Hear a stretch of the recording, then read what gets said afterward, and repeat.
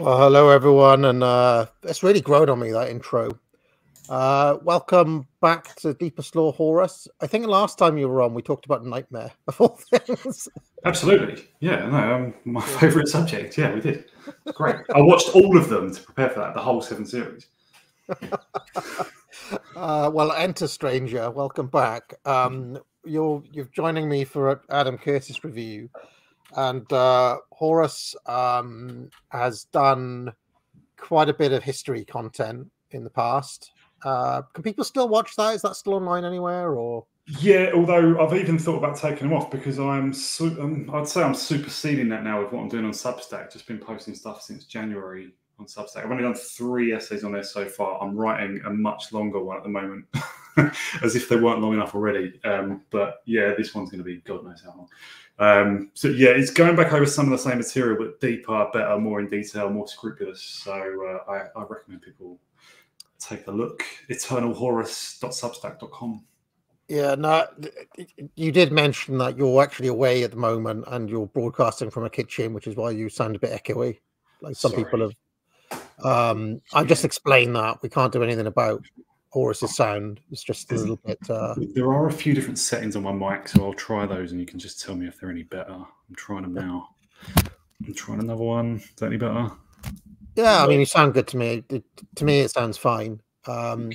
I'll just remind everyone: do buy my courses. The promo code MELLOW gets you 25% off, and I think I played the Foundations of Politics ad. I very rarely play that one, so I'll play that, and then when we come back, Horus, we're going to be watching Black Power episode of Pandora's Box, which is all about the independence of Ghana, which is a very obscure topic for Curtis to be picking up on, but we'll come back to that in a second. Foundations of Politics, only £350. Buy it now.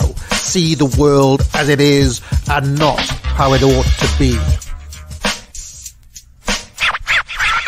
History is the graveyard of aristocracy. Who says organization? Says oligarchy. Who decides? Who interprets? The extremes of individualism and socialism meet. That was their predestined course. Foundations of Politics. Only £350. Buy it now. All right, so just before we get going, I mean, we're going to watch the whole thing, and we're going to do the usual thing of pausing as we go. But, you know, so far on Pandora's Box, Curtis has been looking at kind of ideas around science and scientific management. He's looked at the Soviet Union. He's looked at Britain, Keynesianism a little bit. Last episode was about DDT. Why do you think that he spends this whole episode looking at the Gold Coast and the independence of Ghana, Horus? Like, what is there a conceptual tie-in to the rest of the series, do we think? I'll say it's consistent with one of his themes in that he likes stories of failure, right? Of great visions that just crumble into failure. Which I think, not to spoil this for everyone, but it doesn't all go as planned. I will say that.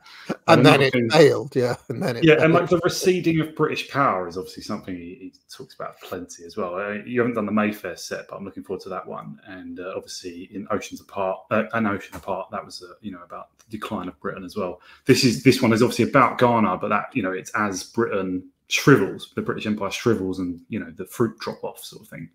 And it's partly about America coming in. I don't know if you've watched this one yet, but it's America coming in and supplanting British influence to some extent as well. that is something he's revisited quite a lot. So it fits with that.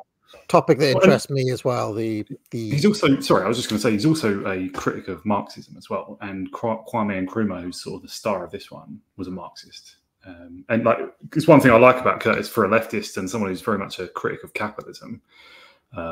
He is also very anti-Soviet and not friendly to Marxism at all. So yeah, he's a very interesting figure as Curtis, and you know, I mean, just before we get going, I've always found him difficult to place. He reminds me a little bit of the writer John Gray. I don't know if you've come across him at all. You know, he's nominally a leftist, but he's like a former kind of neoliberal, right? He kind of supported Thatcher for a while, but then became disillusioned with Thatcherism and the whole liberal project. And now John Gray is kind of on the left, and he's on Radio 4 and stuff like that. But basically everything he does is critical of current power structures while also being skeptical of Marxism, utopian visions.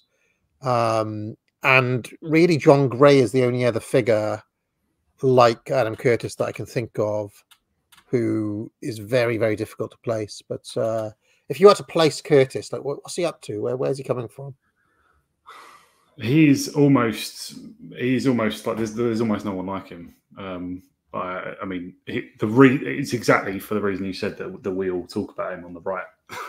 If we are the right anymore, I mean, it's all blurring, isn't it? But he is as unconventional as leftists get, I think. I mean, to the point where you could watch quite a lot of his programs and not realise he was a leftist at all. And that's a compliment. On the other hand, when he did that series a few years ago, Can't Get You Out of My Head, it all came flooding back. It was horrible, I thought, that one. Sorry, I keep leaping ahead to further on in the Curtis collection. Yeah, I mean, he also, in recent years, I think, has become a bit more cowardly or crypto in a way, where he doesn't want to signal support for populism or Trump. So that came through in Hypernormalization. Definitely, it starts by portraying Trump as just this wacky thing with no explanation. Like, how the hell did this happen? Like, for me, it was not really that much. It was kind of a surprise that Donald Trump specifically, but that kind of gobby American populism was no surprise. Like, you know, a useless kind, a Zionist kind. But I mean, I've noticed in recent years, rather than criticizing our regime, he'll kind of show us what Putin is doing in Russia, as a parallel to what our system is doing. I wonder what the atmosphere at the BBC is like now. You know, can you be now what Curtis was 20 years ago? Is that even possible? Would you get commissioned? I noticed he's got a personal blog as well that he just stopped writing in after 2016.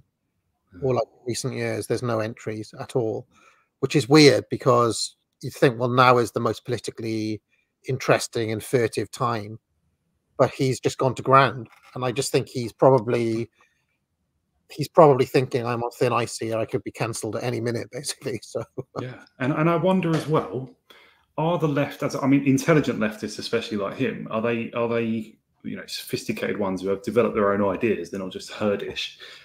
Are they becoming somewhat nervous about at least the erosion of... I often wonder how much leftists wonder about the erosion of the Tories and obviously the Republicans and stuff, like the erosion of credibility of the centre-right, which I have for quite a long time thought of as their bulwark, you know, their key bastion, right? I wonder how the world looks to thinking leftists right now, and how, you know, we look. I mean, you've just appeared on GB News. That's another little brick out of the wall, you know.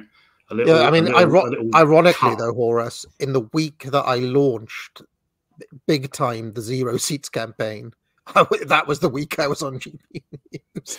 So with a Tory MP. I know, isn't it bizarre? But anyway. and Mog seemed, I assume Mog knows who you are roughly, and he seemed to have no problem with you at all, which is just amazing. I mean, I'm one step away from you, and I'm calling for people like Mog.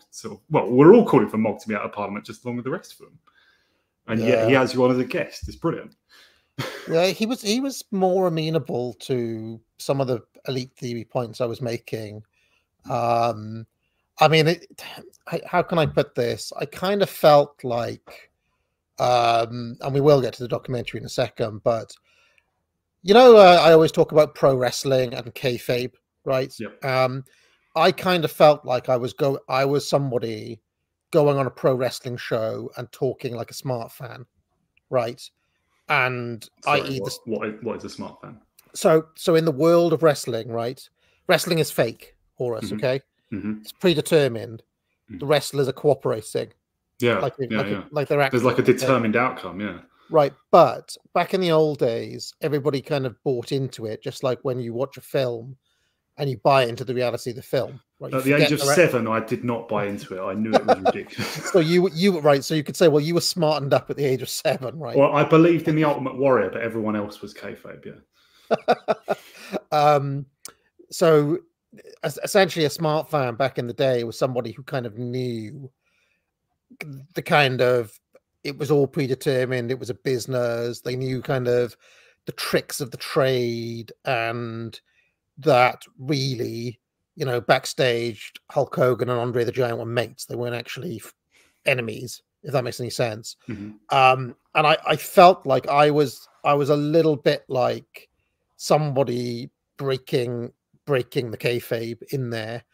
And I saw Mog shifting his seat a couple of times. Maybe he was thinking like, well, we could be having this conversation, but possibly, at dinner or something, not on TV. And then immediately afterwards, there were those two women, and they were literally within minutes talking about salad and pineapples, and it was just so bizarre, to blow away the sort of residue of your truth bombs. Exactly. Like, let's get back to the kayfabe of right versus left and Tory versus Labour and the culture wars and all that sort of stuff. So it's really strange what happens on GB News. I just saw, is it that Jack Anderton and some other people, just sort of anon accounts on Twitter started posting these sexual offence, sexual assault and rape statistics that were all over Twitter last night and today. And within a couple of hours, early this morning, Patrick Christie's had picked it up, and he's sort of just centre ground, isn't he? I mean, he's like, it doesn't seem like a bad guy, but it's like they are listening. They're scanning all this whole sphere. It's funny. The impression I get, Horace, and it's hard for me to tell because I'm not an insider, right? I'm not part of the Westminster world, and I'm not part of, I'm independent. I'm not part of anything, and I've never been part of anything. But the impression I get is that in all of these places, right, whether it's the New Culture Forum or GB News or Reform or any of these outlets, there's a generational divide basically between the old guard, who are boomers and who are kind of living in their own world, and people who are closer to our age or maybe a bit younger, who are internet savvy and kind of get some of the ideas that me or you would talk about, or, they're kind of plugged into what you might call the intellectual right a bit more. And that's my impression, that there's currently a bit of a disconnect in a way between, let's say, Richard Tice and all the 30-year-old under Richard Tice, or the whoever the bigwigs are at GB News and all of the kind of staff there. Does that make sense? That's the impression I get. It surprises me because, Patrick Christie's, as I say, he's fairly centre, but he's younger than us. Darren Grimes is obviously pretty young. Occasionally, I've seen him actually take the right position on something, but I don't know. Neil Oliver, he must be sort of, he's Gen X, old Gen X or something, isn't he? I don't know. I don't see the generation thing there. Albie, what is he, mid-20s or something? He's just a leftist, isn't he? Well, there are some.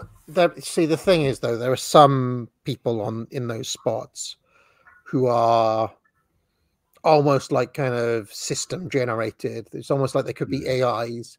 Who's that guy on Tom Harwood, for example? Oh God, yeah. Right, and I remember. I won't name who this person was, but I was talking to someone fairly well known right, in one of these networks once, an older chap, and I was like, you know, some of the people on GB News are right, but why is Harwood there? And he was like, oh, come on, you know, Tom does a solid job and all of this. I was like, dude, what planet are you on? Like, It's a solid job for our enemies. Yeah, it's just like you understand what I mean, right? So there is this kind of, I get the impression that there are some of these people who almost like live in a different world. It's like their mind is 20 years ago or something. And there are other people who very much understand what are going on, and they're both working in the same places, you know. So there we are. I think there's like lobbying interests have their influence on GB News as well. I think, you know, that YIMBY phenomenon, which Tom Harwood is one of the sort of bigger voices in. That, to me, that just smells of direct payments from house building firms, like just, you know, Red Row, Balfour Beatty, whatever. Like, they are just buying young guys to make it seem youthful and cool to support, you know, massive levels of immigration and as much house building as possible. Oh, yeah, I mean, without getting on too much of a digression, the construction firms have always been big backers of the Tories. Yeah, one of two main, you know, payers of the Tory party, along with another one I won't mention. So, all right, we're going to get started on Adam Curtis. Now, as ever, this episode needs to get, for us, 7.8 thousand views in 1 week for Adam Curtis to continue. Most of them have been doing it within 2 days.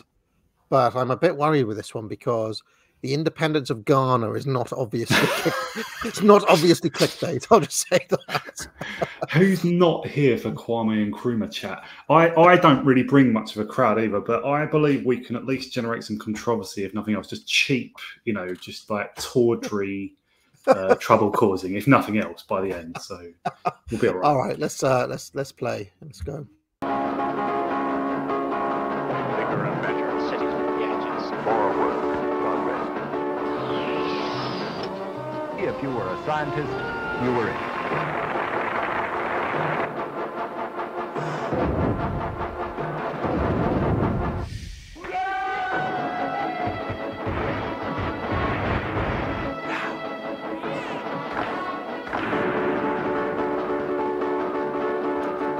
I'll just say, as we're watching these credits, Curtis loves, and I mean loves, the idea of big science at the kind of mid-century point or early 20th century kind of sci-fi stuff.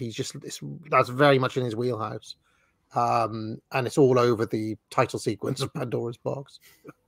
You had a guest on a week or two, and you were just clocking all the classic Curtis tropes that just repeat through all the series. Yeah, I mean, I just, you know, like Mars Attacks or the Jetsons, or it's just that kind of imagery. I've got a book here called Welcome to Mars, Politics, Pop Culture, and Weird Science in the 1950s by Ken Hollings, right? And I turn on the back. Ken Hollings shows brilliantly the web of technologies that drove the Cold War by Adam Curtis. Adam Curtis is literally the back quote on the book. So that is his wheelhouse. He just loves that 1950s science idea. But anyway, let's carry on. Your excellent science, I am your faithful servant. And the tomorrow. Building a new world.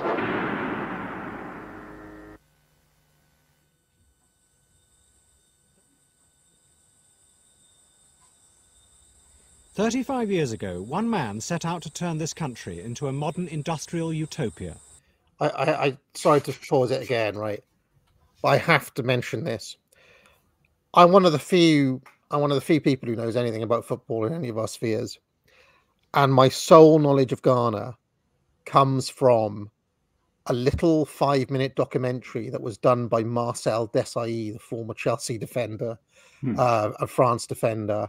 And the only thing I can remember about it was him going, in Ghana. That was it. That was the whole thing. And it just looked like any other place in Africa. That's I was all always, know about it. is he of Ghanaian background? Well, he was a French Ghanaian. Yeah, he won the World Cup, didn't he? and 98. he won the World Cup with France. But I just thought Ghanaians spoke English, so I was just surprised. Yeah, it's kind of weird. But yeah, a lot of the French team were from Ghana. I think, don't quote me on this, but there was a player called Bruno Ngotti, Lilian Thuram. I think they were all like massive, big West African guys, but they all ended up playing for France somehow. Desailly was a superb player, and Thuram as well, really world class. I love that French team. I really did. I don't. I bloody hated them winning that World Cup. Ugh. I loved Ronaldo, and he didn't turn up. Somehow, well, he did. He played, but it was just in the final. 98 World Cup, wasn't it? Yeah, I just loved Ronaldo. He's basically my favourite striker, at least ever, and apart from a few others, but he was just the most thrilling player. And in the final, he didn't. He just something was wrong. He had some fit or something, didn't he? For the Zoomers, Horace is talking about Fat Ronaldo, the Ronaldo, yeah, the real Ronaldo. That Ronaldo, not Cristiano Ronaldo. And I remember there were all sorts of conspiracy theories and rumors as to like what happened. He was ill, or he was just ill on the day, wasn't he? Yeah. If there's young footy fans watching and you've never seen Brazilian Ronaldo, La Phenomenona, or whatever, the phenomenon is electrifying. Anyway, off topic. Yeah, let's get back. Anyway, my sole knowledge of Ghana comes from that 5-minute Marcel Desailly clip from 20 years ago. So yeah. He was Kwame Nkrumah, the first leader of a newly independent black African state. His aim was to transform Ghana into a society shaped and driven by the power of science. And I see and hear springing up cities of Ghana, becoming the metropolis of science, learning, scientific agriculture, and philosophy. Seek ye first the political kingdom, and all other things shall be added unto it. We are the nation powerhouse. We supply power to every home. We are the nation powerhouse. At the heart of Nkrumah's plan was a giant dam that would produce vast quantities of cheap electricity. But then it failed. It's just a classic Curtis opening, isn't it? And I like this propaganda song they're singing as well. It's like quite a charming song for a propaganda. It's nice. To build a modern industrial state in the heart of Africa within a generation.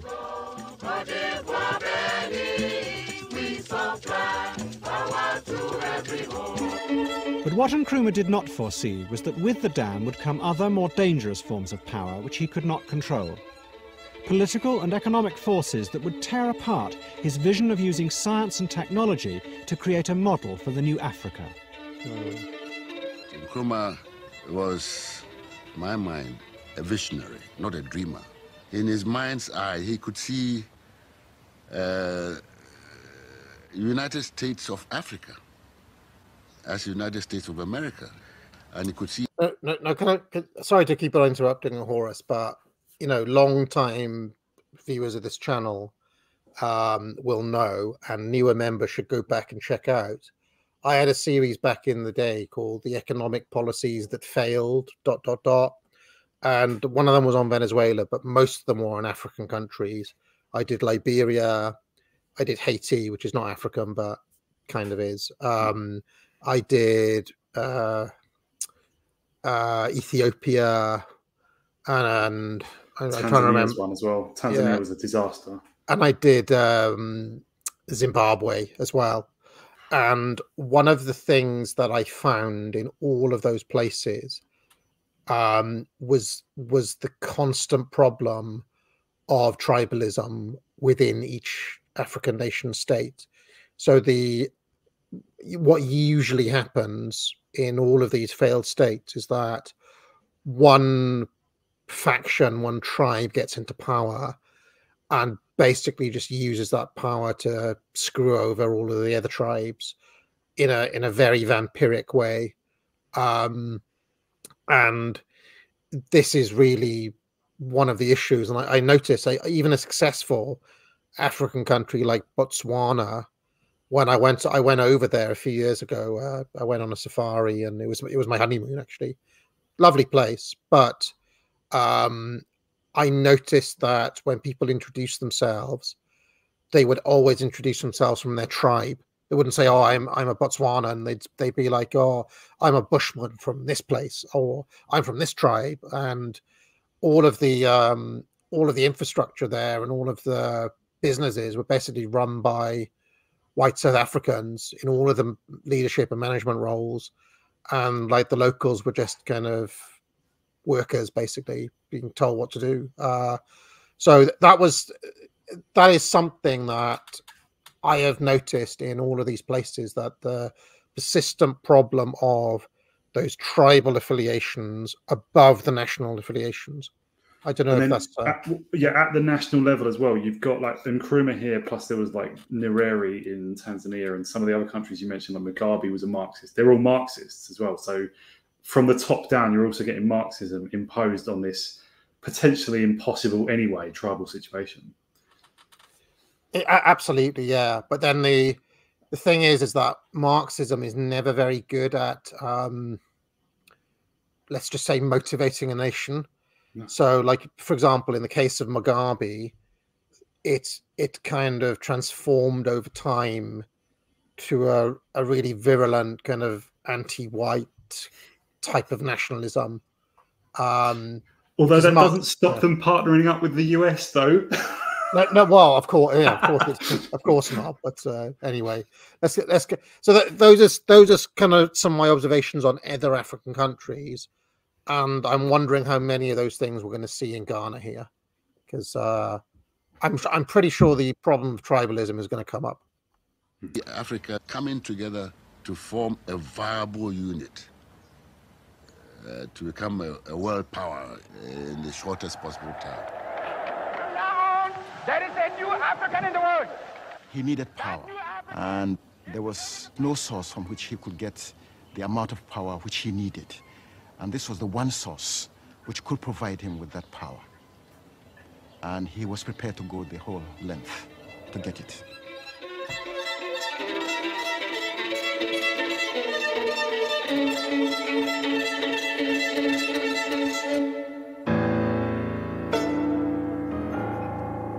We begin in West Africa, one of the two great areas of the world where we have ruled but never settled. I just want to say, you know, see that guy with the globe, right? If that was our ruling class, I just accept it. I'd just be like, I'm cool with them ruling us. But I am not. I am much less happy with the current ruling class.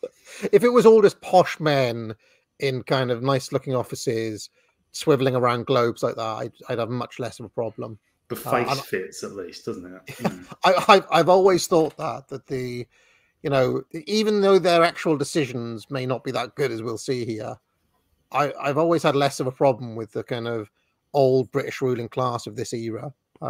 Anyway, let's carry on. The people of the Gold Coast, there came last week a day that will always be remembered in their history. For here, in what's been a British colony for more than a century, nearly 1 million people went to the polls in their first general election. The main issue in the election lay between those who want self-government sometime in the future and those who want it now, like the Convention People's Party, the CPP. Their leader, Kwame Nkrumah, spent election day in jail, serving a sentence for incitement and sedition. Nkrumah's rise had been irresistible. After spending 10 years in America... Probably deserved. Curtis doesn't have so much to say about that, does he? As a student, he had returned to the Gold Coast in 1947. Within 2 years, he had formed a political party. 2 years after that, he swept to power. Although the British still controlled trade, defence and foreign policy, he had become the first black African Prime Minister.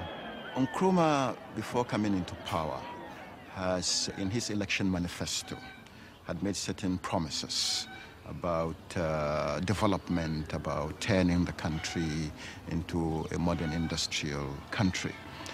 Nkrumah very much believed that for development, power was necessary, that you had to have power, that without power, you couldn't develop.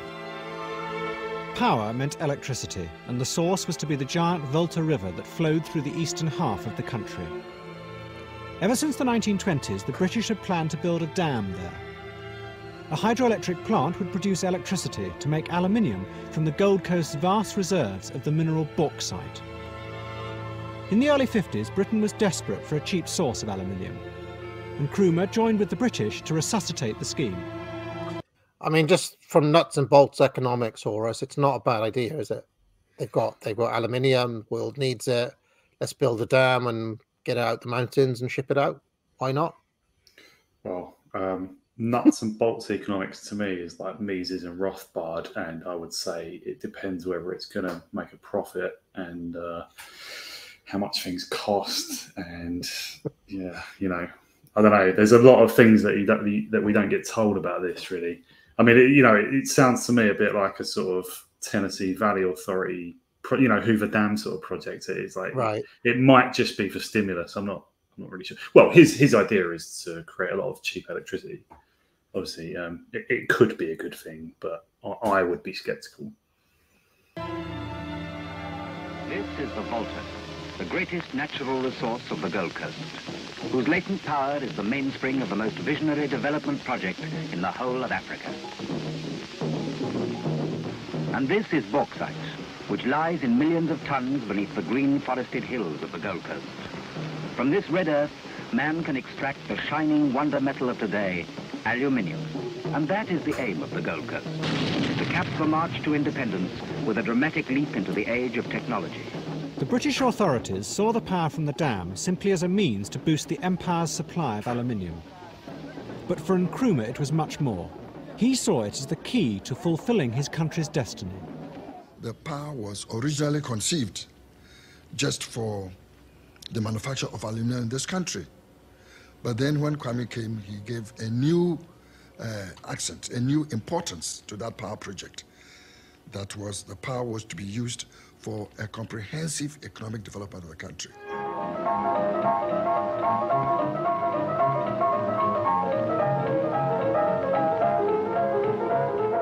Together, Nkrumah and the British organised a travelling exhibition to promote the Volta scheme.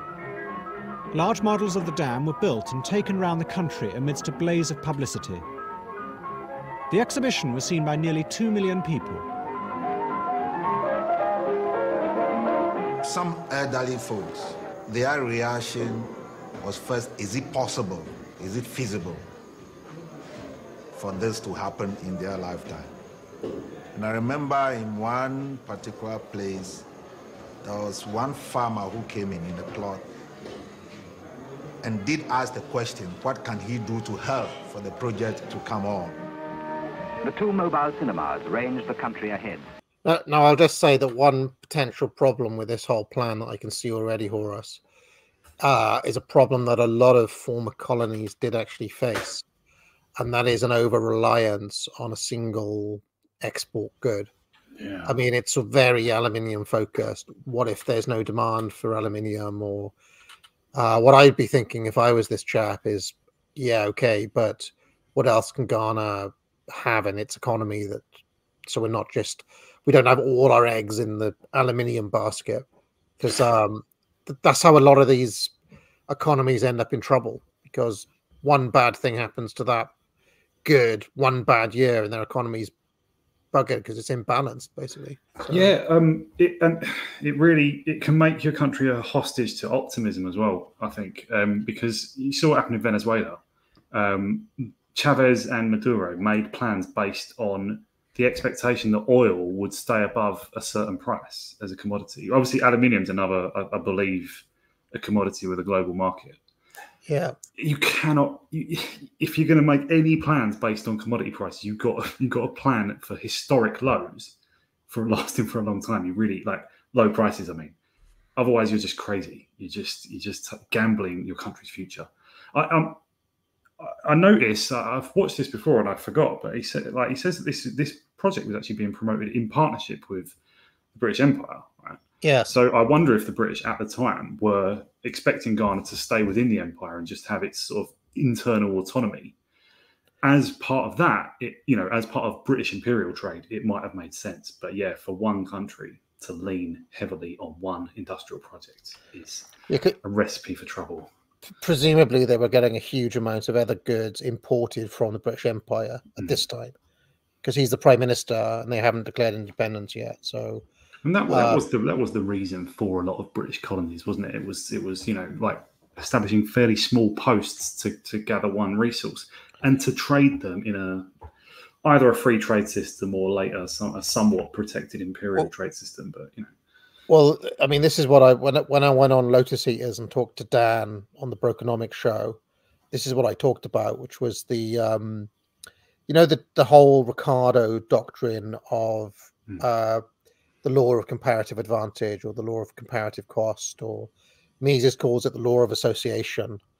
It actually was an imperial justification for keeping places like Ghana, and you could say Ireland, any part of the empire really, super specialized in one good. But of course, if they're specialized in that one good, they're then reliant on the empire for all other goods, right? So they export that one thing for a cheaper cost that they've specialized in, but they have to import everything else. And of course, their sole provider for that is Britain. So it was they called it free trade and laissez-faire, but from another point of view, it is actually a kind of tool of control as well. Yeah, I think Ricardo was he was sort of that the was it competitive advantage? It was supposed to be a riposte to certain arguments against the free trade system, and he was saying, look, well, I could go on for ages. Let's move on. Yeah. Showing films to audiences large and small, wherever they could find them. Showing how great rivers can create prosperity for the people who live beside them. The exhibition was a great success, and it helped Nkrumah consolidate his political position. So sorry to keep on pausing it, but in the case of Ghana in particular, and I did talk about this on Lotus Eaters, it was coca, that is, chocolate. And basically what they did is all of the arable land was given over to growing chocolate, right? Well, if all of your fields are growing chocolate, they're not growing rice, they're not growing wheat, they're not growing, so you have to import all of that stuff.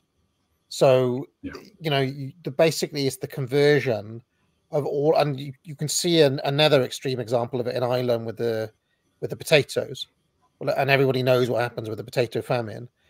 Now, it works if your unit of analysis is the entire British Empire, right?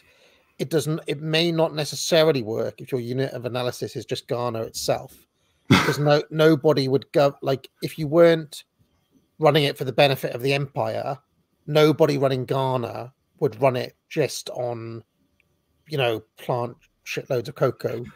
If that's mainly what you're producing, you must import food then, and therefore you're reliant on food imports. Yeah, so that's hazardous. It means you rely then on peace, and Ghana does not have a great deal of diplomatic weight to ensure peace.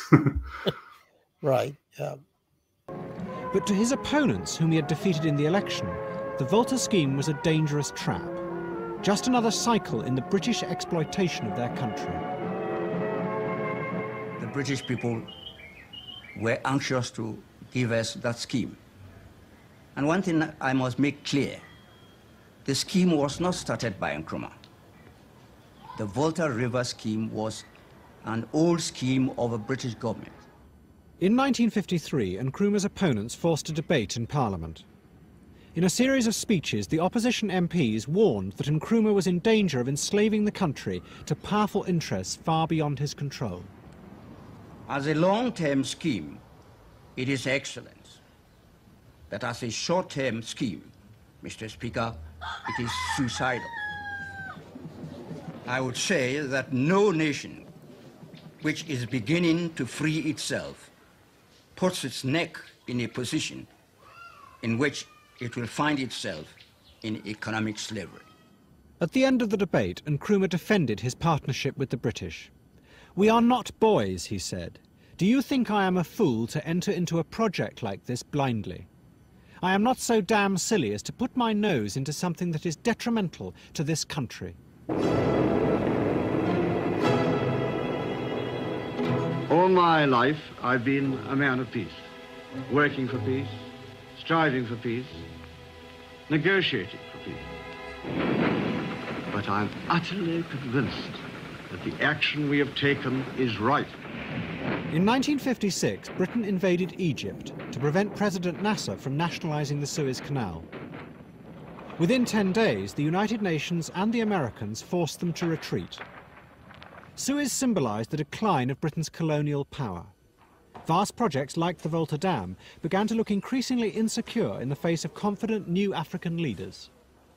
And Britain was running out of money. That same year, Nkrumah's government was told the Volta scheme was shelved. Nkrumah had received the news that the British government intended to pull out of the scheme because the finances were getting too large for them to handle. He was almost in despair. Everybody was depressed. All of those of us who were involved in it in any way were shattered when we discovered that the project was on the shelf. And Nkrumah, but Nkrumah was not a man to allow depression to take over. This is something I've talked about before, Horace, is the empires are expensive and it's always about cost. Yeah, but, you know, a lot of the analysis these days from the left always talks about how exploitative the British Empire was and how much money it made. But, I mean, you can see here, it's obviously a cost, right? My goodness, yeah. And like the story of the decline of the British Empire, which I think is pretty abrupt, was mainly a financial squeeze. We just suddenly at the end of during the Second World War, in alliance with the US, it was the US made it possible for Britain to finance this absurd overspending that Churchill committed us to from 40 onwards. And then right at the end of the war, they said, right, that all stops almost immediately. And obviously Keynes had to go over and negotiate this loan. And just the next sort of 20 years is just that playing out. It's like Britain just suddenly had nowhere near enough money to sustain all these colonies. And yeah, loads of them were at a cost. Or they were, the state and thereby the taxpayer subsidizing certain businesses. Yeah, and I've got a really interesting book here all about, it's called Exporting the American Model by, I think it's a French female economist called Jellic, right? But it was written in the 90s. What the whole book is about really is how Marshall aid coming into Europe and into Britain had all these little weird strings attached to it that nobody thinks about. Like, for example, they'd say, oh, we're going to send over some developmental aid kind of advisors. But really, they were various business studies professors and so on, who basically said, well, now you have to run business in this way and in that way. And they basically Americanized all of the practices of Europe using Marshall aid and the strings attached to Marshall aid as the control mechanism. So it's a very cunning scheme that nobody really thinks about. That fits with, yeah, that makes sense, because I studied the Marshall Plan a little bit in the last sort of year or so. And it was basically written, some of it actually before the Second World War. They already had this idea somewhat by the Council on Foreign Relations, right? The Council on Foreign Relations was used by the by the State Department especially, to craft policy because their expertise was actually better than that of the State Department, I think. But the CFR was set up by corporate interests, Morgan, Rockefeller especially. Rockefeller took it over as the Morgans sort of declined. But those two interests, and the Kuhn Loeb Company, Lazard Brothers, major financial interests, industrial interests. And it just makes sense, right? I mean, it was a body for the benefit of these already very rich, powerful men. Yeah, one of the fascinating things, and I may do a separate stream on this one day, is that comes out of that book, is that the Americans were very concerned with old European cartels, closing them out, shutting them out. they basically wanted to make sure that they were broken up or they were antitrusted or whatever. But then, essentially, the model they export is American multinational conglomerate corporations, right?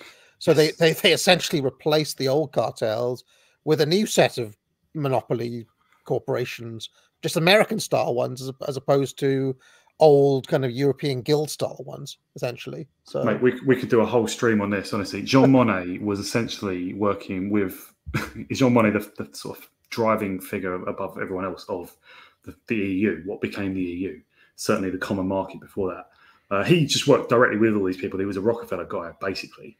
And the common market, that was an explicit aim: break up old European cartels. You cannot have that. So when they founded the the European Coal and Steel Community, the first element of the common market and of the EU, that was an explicit demand of the Americans involved. It must not become a European cartel.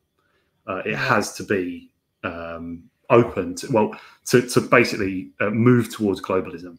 And loads of the same guys, especially George Ball, who was a close friend. He was, again, a CFR Rockefeller guy and a close friend of Jean Monnet. By the 60s, late 60s, he was calling himself one of the new globalists. And globalism meant tearing open any sort of cartel, obviously, especially in Europe, because Europe was very rich pickings for American investment and so on. And yeah, it's all about ending old European cartels. Yeah.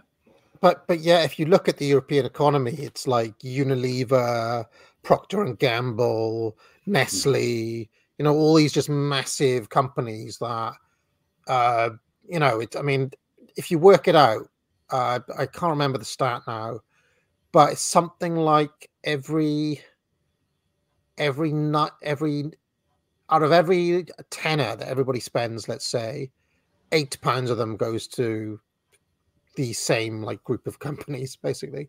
Right. Especially in consumer products. Yeah.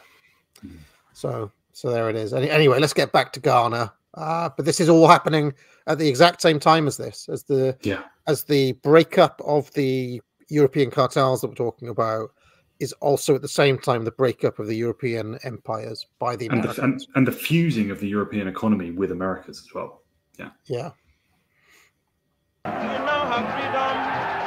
On the 6th of March 1957, the Gold Coast became Ghana, the first black African country to be free. Ghana, your beloved country, is free forever. We are going to demonstrate to the world, to the other nations, young as we are, that we are prepared to lay our own foundation. Out of the darkness, the pledge and the promise. The promise of independence was not just going to be just freedom, but that people will see it in their lives.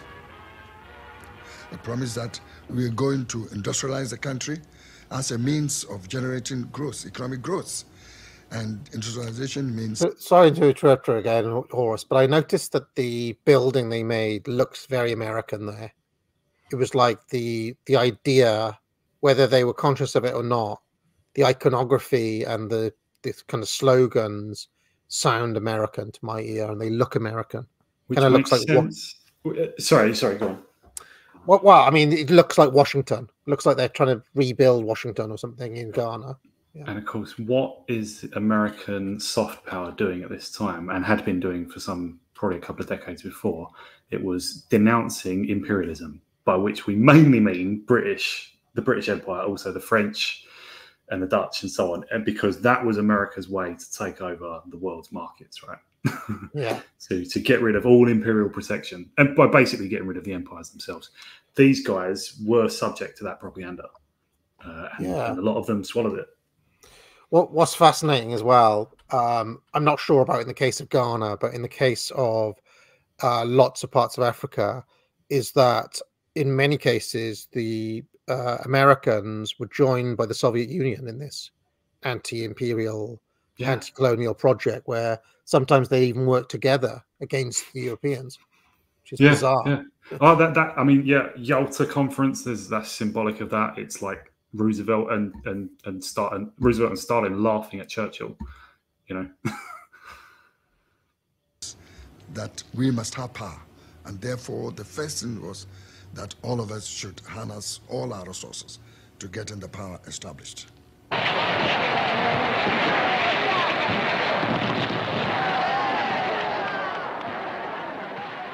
It was a glorious moment for Ghana and for Nkrumah. But in private, he knew that many of the promises on which he had been swept to power might prove dangerously hollow if the dam were not built. It was the key to his vision of leading Africa into a shining tomorrow. Freedom! Freedom! Freedom! But then, 4,000 miles away, a simple twist of fate brought the Volta scheme back to life. Sorry, pause 1 second. Go on. I just think Mel Gibson delivered that line better than Kwame Nkrumah. Sorry, carry on. Also, that was a very, very classic Curtis segue, wasn't it? But then, 4,000 miles away. Very, very classic Curtis. At the end of 1957, Nkrumah's finance minister, Komla Bedema, went to America on a private visit. I was invited to Maryland State College to give a talk on the newly independent Ghana.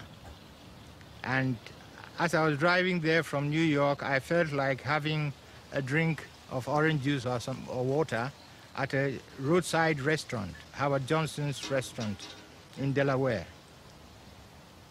My secretary, who was an American, a black American, told me, Minister, I think this is one of the states where they are very sticky about color. I said, what? The home of good food is Howard Johnson's. Howard Johnson's is such a friendly place to have good food. I asked for 2 glasses of orange juice. The girl looked at us, said, no, sir, you can't. I said, what? You can't. Then she turned away, went in and told the manager to come and speak to us. So the manager came and said, gentlemen, I'm sorry, because of your color, you can't drink in here. I said to him, look, there are people here who are lower social status than I am, but they can drink and I can't. Okay, you can keep the orange juice and the change, but you haven't heard the last of this. Next morning, it was world news. My God, have we not heard the last of it? Bloody hell. mean, this is symbolic. This is. I like the fact that he left the tip, by the way. He left the change. But yeah, this is symbolic. Obviously, this is obviously a decolonial sort of upstart Marxist regime bonding with the US presidency on progressive values, right? On anti-racism. All over the world. Well, during the course of breakfast with the president, he wanted to know how it all happened, so I told him... During breakfast, he asked me, what were you doing in the United States? I said, I've come here to talk about the Volta project. How's that project, he asked. I said, well, we've put it in cold storage because we can't find the money immediately. Have you talked to the State Department, he said. No, we haven't. Dick, Richard, will you take care of that? And that was how the Volta project came back to life so soon. People forget that Nixon was the VP for Dwight there, wasn't he? For Eisenhower, is that right? Yeah, yeah. And then he was frozen out of politics for a little while, and then he came back. It's all in the movie. Back in '68, yeah. In '68, yeah. Nkrumah seized the opportunity. He wrote to Eisenhower asking for help in building the dam. Eisenhower invited him to visit America. At their meeting in March 1958, he told Nkrumah that the best way to get the scheme started again would be to involve American industry. The Kaiser Aluminum Hour. Eisenhower contacted Edgar Kaiser. He was head of one of the largest aluminium corporations in the world. Kaiser Aluminum, the bright star of metal. Kaiser was based in Oakland, California. See, do you think the Africans are thinking, shit, out of the frying pan into the fire? No, we have to deal with the bloody Americans now. And it's not like...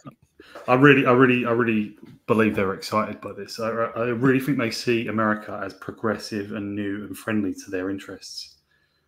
Right. That's not what if I was him, I'd be thinking maybe we could trust the British more. on the projects there. I mean, who would you trust? The nice old British Empire or Kaiser Aluminum?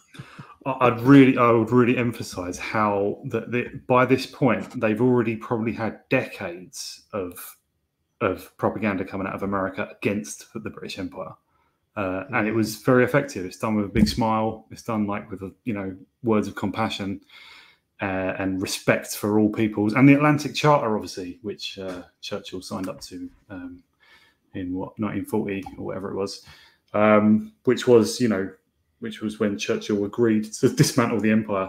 But that thinking was already well in place in the US regime by the start of the Second World War. And this is, 15 or 18 years after. Yeah, I mean, even Woodrow Wilson was big on it.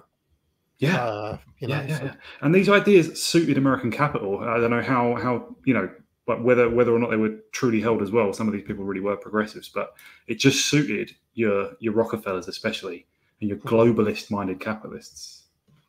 Yeah, break apart the old powers for in the interests of the new ones. It had mines and smelting plants throughout the world. It promoted aluminium as the shining, lightweight metal of the future.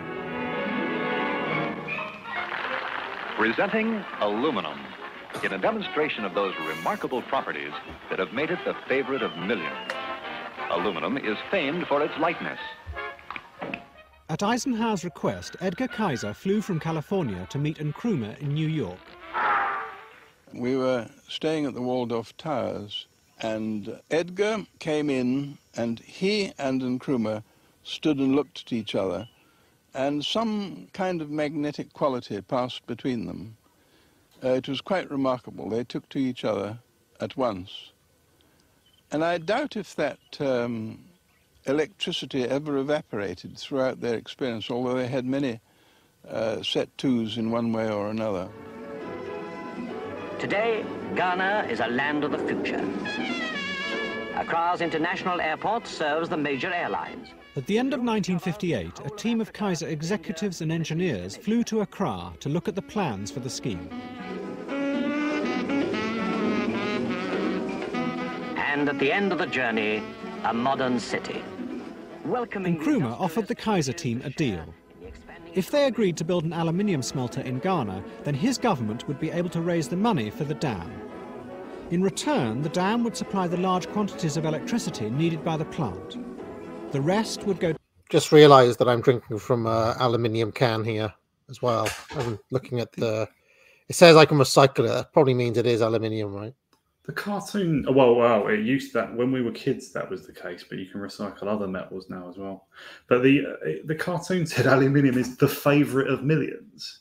Have you got a favourite metal?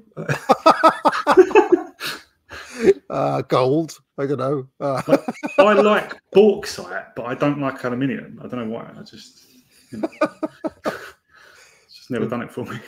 Lead. I don't know. Lead's all right. Yeah, there's no complaints about it. But... to power the future industries of the new Ghana. To the Kaiser team, Ghana seemed an attractive prospect. It was wealthy. I think they had $400 million in the bank. Very highly educated.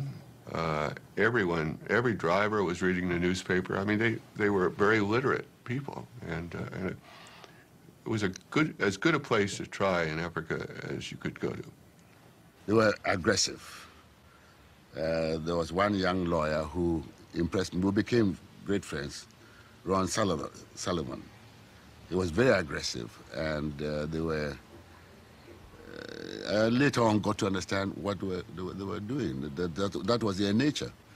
Unlike the British, who were very gentlemanly, the Americans were straight to the point and no frills or wrapping up. They call a spade and a shovel a shovel. What do you think of that assessment? Careful. They wanted the dam. And we were the means to get it because we were the way that the dam was being financed.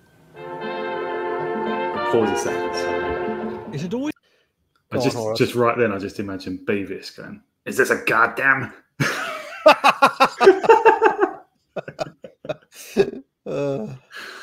It's been assumed by the Ghanaians that, as with the British scheme, I mean, is anyone going to make the joke? They were damned if they did and damned if they don't. It works. It works perfectly. the smelter would use the vast reserves of their own bauxite and so create an important new industry. But in the middle of the negotiations, the Kaiser team made it clear they had no intention of using Ghana's bauxite for the time being. Instead, they would import the raw materials needed by the smelter from America. The decision... What? Yeah, that rings familiar, doesn't it? They were going to go to all the trouble to build the stuff there and then import the raw materials from the States. Mental. So yeah, what you said about strings attached, that does seem to be, in the construction of what we now call the American empire, that was their method, really, of hooking them in. My gosh. Shocked the Ghanaian negotiating team. They might have been disappointed, but you have to realize that wasn't that high grade of bauxite. It was high 30s or low 40s, and the bauxite, for example, over in Guinea was 55%. Makes a lot of difference in cost. It just wasn't possible at that time. This seemed to be totally wrong to Nkrumah. He was intensely upset. He could never believe that Ghana's bauxite couldn't be converted by a series of processes into pots and pans and roofing sheets. Pause a second. What the Kaiser executive... Go on. Yeah. Do you remember have you seen is it the Borat movie where he goes, he sings a song about Kazakhstan's supremacy in potassium. Yes, all other nations have inferior potassium. I mean, I can see why it's getting. I can see why it's getting for him, though. I mean, what's the point? You make all these deals. Now you're not even going to use the bauxite that you've got. You're going to import it from Guinea. I mean, come on. Yeah, and he plows on anyway. What it didn't tell the Ghanaians was that there was another reason why they didn't want to use the local bauxite. We were greatly concerned that if we located within Ghana all of the bauxite and power necessary to have an integrated aluminum operation, that someday our project, if it were profitable, might be nationalized by the government. All right. Mm-hmm. All right. I forgot that bit. Yeah. I mean, that had happened, 5 years before with the Anglo-Persian Oil Company? Yes. Yeah, it did happen there. And taken away from us. The Kaiser team refused to change their minds. They knew, as well as Nkrumah did, that without them there would be no dam. At the end of 1959, Nkrumah told his team to agree to Kaiser's terms. Millions of dollars worth of Ghanaian bauxite would remain in the ground. But with Kaiser's letter of intent in his pocket... See, deal with these American lawyers and they're just going to fuck you over, basically. That's what I'm learning here. I mean, the guy was implying a minute ago that, when he said the British are very gentlemanly, he means, like, snide, right? But what you find is the Americans are blunt, and then it turns out there's more conditions later, So. Yeah, absolutely. I mean, honestly, I have so many of these books here, and all of them are just stock full of American fuckery, basically, and that's all stuff like this over and over and over again. Do you ever watch Succession? I haven't seen that one. No. What's his name? Brian Cox is it Brian Cox, the Scottish guy? No, is that his name? I've forgotten. The old Scottish guy, the main character. There's a bit in that where he makes a deal. He's a media guy, broadcasting papers and stuff. And it's just at one point he makes a deal with a bunch of guys, and then just before he fully shakes on it, he goes in the room with his advisors and he goes, "Why are they smiling?" And it's like he's made a deal that he's happy with, but the fact they're happy just unsettles him. So he's just like, right, grind another few percent out of them, and you do it and be horrible. It's just like in this that seems to be the environment in American business. It's just as ruthless as can be. Yeah, I mean, I'm not. The thing is that okay, yes, the British had their ruthless side as well. Yeah. But my impression reading stuff is that there was actually more handshake deals and people honoring their words and all this sort of stuff. And you can even see it in some of the naivety of Churchill, where he just believed that the Americans would like give him a decent deal because they were mates or whatever. And of course, you know, it doesn't work like that. Don't get me started. Move on. Nkrumah knew he could now set about raising the money to build the dam. He approached the World Bank. It had been set up at the end of the war to provide loans to rebuild Europe, but now it had turned its attention to the Third World. He asked the bank for £30 million. It was the largest loan ever requested. Yet the bank's economists believed, as Nkrumah did... Go on, Horace, sorry. Just wanted to say about the World Bank, for anyone who doesn't know, it is controlled by virtually the exact same people as the Council on Foreign Relations and just all the businesses I mentioned earlier, especially Rockefeller guys. I mean, literally the same list of people control all these things. You just cycle through. And I also learned that the Vietnam guy, Robert McNamara, he ends up becoming the president of the World Bank in '68, and he was in that role all the way up until the '80s, I think. Right. So Robert McNamara, a rare person who gets like 2 major villain runs in history. He was obviously a Ford guy, wasn't he? Before politics. Yeah, he was. Yeah, he was like a exec. I think he was like outstandingly effective at Ford, and therefore was selected. Well, he was so admired as a chief exec that they thought he'd be a good politician. Yeah, work on that. That is a story in itself, though, because he was part of the process whereby Ford went from being, the personal fiefdom of Henry Ford, a kind of executive entrepreneurial company, to being a managerial company in the James Burnham sense. And, the fact that they were hiring a man like McNamara was part of that whole process that made Ford basically almost like an arm of the American state by that point, rather than this independent empire that a man like Henry Ford had. So that's another, I think I talk about that somewhere in Populist Illusion, but it's just an interesting aside, I suppose. But Electricity was the key to industrial development in the Third World. We envisage the development of this power resource as fundamental to Ghanaian economic development. The provision of power, electric power to Ghana, was an immense economic benefit to the country, was a sine qua non of economic development in the country. So let's accept that the economic benefits for power to Ghana were tremendous. The belief that science and technology applied on a grand scale would somehow inevitably propel a third world country into the industrial age was the prevailing wisdom of the time. It was called the theory of takeoff. It gripped the imagination of politicians and economists both in the West and in the Third World. Pause a second, sorry. Go on. I think the theory of takeoff came, I may be mistaken, but I think it came from Eugene Rostow or Walt Rostow, the Rostow brothers. And they were in exactly the same circles, Council on Foreign Relations and so on and so on. Right? I am seeing one fatal flaw in their plan as it pertains to Ghana, but, you can use your imagination as to what that might be. June 1960, the World Bank approved the scheme in principle, but its report had important reservations. The most serious concerned the price Kaiser paid Ghana for electricity. The World Bank made it clear that if Nkrumah was to get the benefits he expected from the dam, he must negotiate a certain minimum rate for the power. If he didn't, Ghana might find it difficult to take off. Our report essentially was saying to Ghana, this project will succeed and we're prepared to make a loan on it, and the loan can be paid out if the power price is right. This was absolutely the key to the negotiations. As a conductor of electricity, it's hard to beat. But Kaiser needed a low rate if the smelter was to be profitable. A second round of negotiations began. In toughness and adaptability, it can be made as strong as structural steel. Nkrumah faced a terrible dilemma.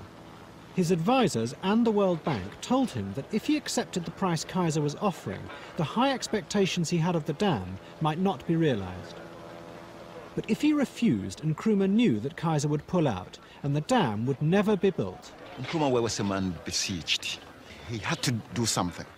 As you know, he's been well and properly fucked, is the way I'm seeing it. But you know, that theory of takeoff, that was there to suit the business interests involved. I mean, it's not necessarily a serious theory, and he wasn't going to be able to fulfill the theory even as intended anyway. So,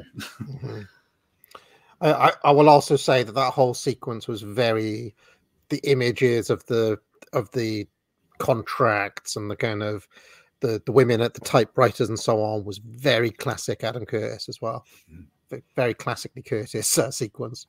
Hopes of the development of the country, that the Volta River project would turn Ghana into a modern industrial country. He had no other program. Insofar as he saw it as providing this minimum of the power which he saw, he was prepared to go along. The negotiations dragged on through the autumn of 1960. Neither side would give way on the electricity price. Finally, one hot afternoon in December, Edgar Kaiser decided to confront Nkrumah and force the issue. Kaiser asked for the meeting to be adjourned and went straight to Nkrumah and explained that perhaps his shareholders would not go along with the project if we asked for a higher power rate than Kaiser was asking for. A message came back after lunch, direct from Nkrumah, that we're to go ahead and accept the rate. He wanted the project at all costs. Kwame Nkrumah and Edgar Kaiser on the 22nd of January 1962 signed the master agreement, which enfolded every provision that was necessary between Edgar Kaiser's company and the Ghana government. Pause a second. When they had signed it... Sorry, just recalling what he said a second ago. He wanted the project at all costs. I'm sure that was obvious to the American businessman. You let people know that, you're in their pocket. They can negotiate very hard. You're almost certainly not going to walk away. Also, look at it from his point of view as well, though, right? He's already lost the aluminium part of the deal that he wanted because they reckon they can't make the bauxite or whatever they came up with. Now he's going to lose the damn part of it as well. I mean, that's it. That's his whole project is done. Yeah, it's like what Theresa May did when she started the Brexit negotiations. Just told the other side what her final position was. And it's like, well, then they just don't have to negotiate. Schoolboy errors all round. And he's in there with absolute sharks here. Absolute sharks. And he's naive. And he's a Marxist, so he's not going to understand capitalism. He's going to think he does, but he doesn't. So it's disaster. They stood up and clasped each other in a very, very genuine embrace. I was there together with a large number of other distinguished guests, and I don't think any of us will ever forget it. The following day we all went to Akosombo, and Nkrumah let off a vast charge, and the scheme started.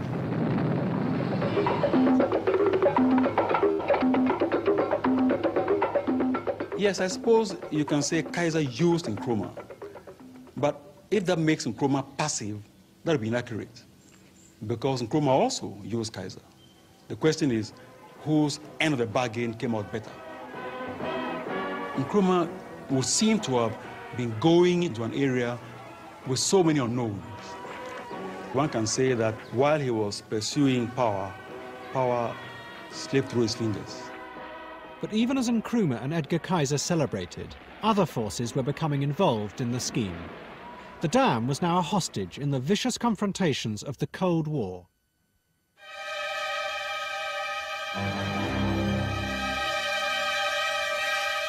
A year before, the Congo had been torn apart by a brutal civil war. America and the Soviet Union backed opposite sides.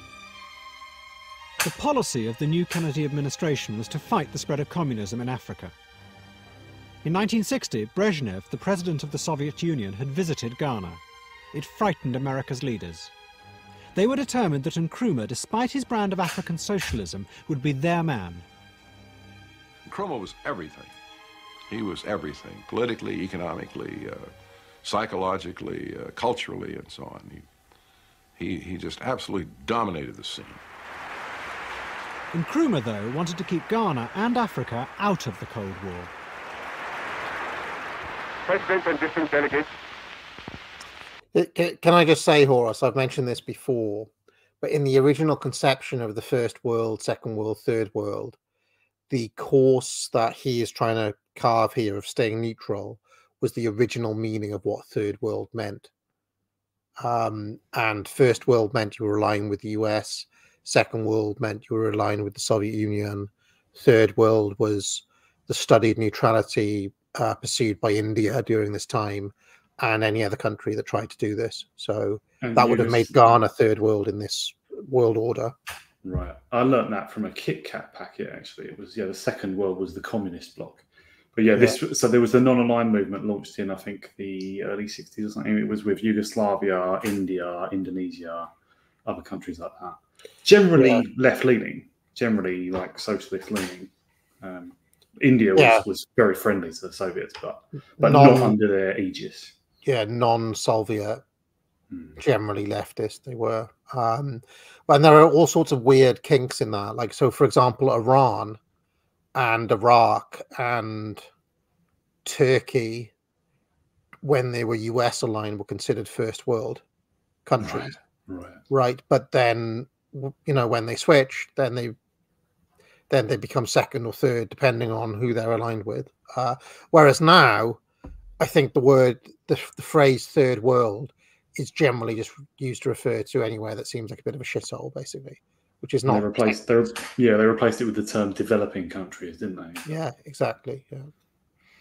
It's quite clear that a desperate attempt is being made to create confusion in the Congo, extend the Cold War to Africa, and involve Africa in the suicidal quarrels of foreign powers. The United Nations must not allow this to happen. But there was the dam. The American government realized that it was a powerful weapon with which to ensnare Nkrumah. Like the World Bank, the Kennedy administration had agreed to lend millions of dollars to the scheme. In an internal memorandum, the Secretary of State, Dean Rusk, made it quite clear what this money was for.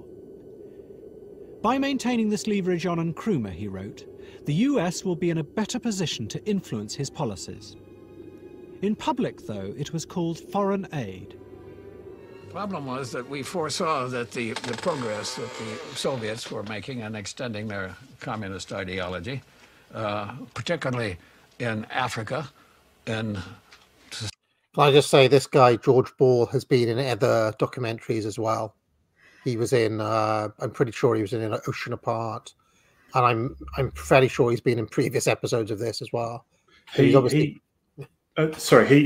closed, I mentioned him earlier. He nurtured John Monnet, perhaps more than anyone else, the founder of the driving force of the EU. George Ball somehow had a meeting with, I think, Jean Monnet and Edward Heath, not long before Heath decided to unilaterally put us into the common market. And he said he couldn't believe, he went in there hoping that they could convince Britain to do it. And he said Edward Heath was already ready.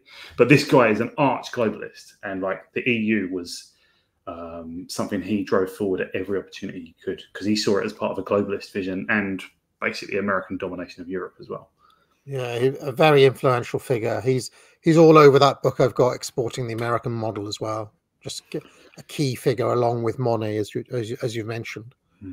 And Kuhn Loeb Investment Bank, who were allied with the Rockefellers as well. To some extent in South America, certainly in the Middle East. And that, therefore, we had to counter that some way. And we countered it with foreign aid as a defense against the spread of communism. Bit by bit, Nkrumah's utopian vision was slipping away. The Volta scheme had become something very different from what he had originally intended. At every stage, the project had been shaped not by his idealism, but by powerful political and economic pressures. But Nkrumah still believed it was worthwhile, because once the dam was built, it could not be taken away. In time, it would become the engine of his country's future. Well, how much? Maybe you don't know this, but how much electricity is this dam meant to generate? I mean, he's putting a lot into it. I think when I watched it before, I assumed he meant to like even export energy. Maybe I'm not sure, but I mean, are dams really that good at generating electricity? Then are they? Not that I've heard of. Not that I really don't know actually. But I mean, I've heard that the Hoover Dam, I think it's previously called the Boulder Dam. That was under the Tennessee Valley Authority. That was purely an economic stimulus thing in the Great Depression. That was not supposed to be economic. It was supposed to just, as they say, put money into the economy. That Keynesian term. Yeah, I mean, I do understand the importance of infrastructure. You know, that bridge was knocked down in Baltimore the other day, and they were talking about how much money it's going to cost. There is something to be said for the value of actually just having it. It exists now, and therefore, you know, it's being therefore, you know, it's the other side of the opportunity cost stuff that William Hazlitt talks about. You know, so there is something to be said for building infrastructure, but I do have to wonder about what the total output of this dam is going to be once it's built. It's something Curtis never gets into numbers, does he? I mean, I doubt Curtis understands economics. No, right? Yeah, it's hopeful. Those absolutely were optimistic times for hope. Ghana was singular in the sense that it had everything. It had educated people. It had considerable infrastructure, 3 universities, schools, lawyers, doctors. It had everything going for it. The construction of the dam was to take 4 years. Throughout Ghana, factories and roads began to be built, the foundations of the industrial revolution that would be powered by the dam. But with these trappings of the modern world came other forces that took Ghana's fragile economy even further from Nkrumah's control. Corruption is not a problem peculiar to any country. I personally feel that the only way in which you can stop corruption in a country is to build up a strong public opinion against it. Elements entered in. I mean, I've got other ideas on that personally, but strange line, wasn't it? Into the equation that had not been adequately foreseen. And perhaps the greatest of them was corruption. Corruption of government and of government people, and corruption, I call it corruption, on the part of foreign suppliers who tried to sell Ghana, in fact did sell Ghana, on investment in substantial industrial enterprises which were not properly designed for the country and did not in fact achieve success. Sorry, just pause 1 second. Just one thing I would adduce in support of this outcome being representative of big state projects is, even in Britain, which is a place where corporate governance or like project governance is probably among some of the best in the world. Still, there's the examples of the Millennium Dome, the Millennium Stadium in Cardiff, Wembley Stadium, the Olympics, where all of them, it's not just that they overrun their estimates, i.e. the estimates are false. It's that they overrun them by like 5 or 10 times in Britain, right? And that is people stealing, I'm sure. It's, it just give a false estimate to win the contract or to get the project past public opinion, and then reveal the real cost by just spending. I mean, in some, I know for the Millennium Dome and many other similar projects, one of the massive problems is that it becomes a bit of a gravy train. Yeah. So it's like, oh, now we need to hire this management consultant. Right. We need this expert. Now we need that expert. And we need Jason Lanyard to come in and oversee it all. Yeah. Yeah, and so you end up, all of those people command massive salaries, and before you know it, you've spent 2-3 times the budget just on consultants. And everyone involved, except the taxpayer, is having a good time. It's fine, and the media will just present it as a mistake, as an accident, so they get away with it. And that's in Britain. Yes, in you know, if you have a look at like world corruption charts, Britain's like one of the least corrupt places in theory in the world. And I'm thinking Ghana's got to be at the other end, right?